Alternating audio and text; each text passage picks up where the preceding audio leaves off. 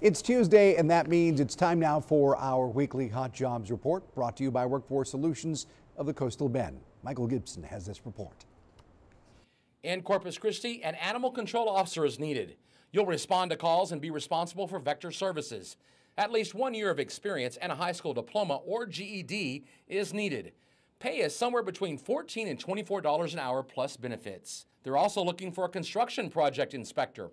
You'll help with managing and directing engineering projects and programs and also inspect roads, bridges, and other areas throughout the county. At least 5 years of experience and a high school GED or diploma is needed. Pay is $17.19 an hour plus benefits. Over in Aransas Pass, a branch manager is wanted. You'll direct and coordinate financial activities for workers and be in charge of sensitive data. At least 2 years of experience and a bachelor's degree is needed. Salary is between $28,000 and $32,000 a year plus benefits. Over in Sinton, a payroll clerk is being looked for. You'll be in charge of various records for employees and follow policies and procedures, reporting any changes needed. At least 2 years of experience and a high school diploma or GED is needed. Pay is $14 to $18 an hour plus benefits.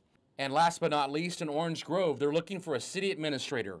You'll work on investments and direct, plan, or implement activities of organizations and businesses. You don't need to have any experience, but a bachelor's degree is needed. Salary is between $40,000 and $50,000 a year. To learn more about these jobs and others, contact Workforce Solutions of the Coastal Bend at 888-860-JOBS or visit workintexas.com. Thank you for that, Michael.